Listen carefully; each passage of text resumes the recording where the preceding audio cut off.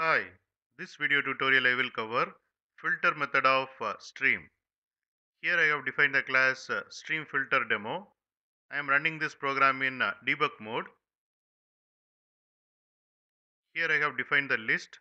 It contains three numbers. Here I have defined the predicate.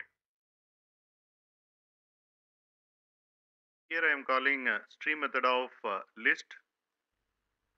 Stream method returns sequential stream. Then I am calling filter method of stream. Filter method accept predicate. Here I am passing the predicate.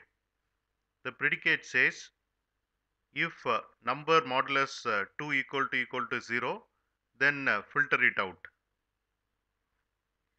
Filter method returns stream. Then I am calling for each method of stream and displaying the elements one by one. And here you can see the output. There are two elements which satisfies this particular predicate.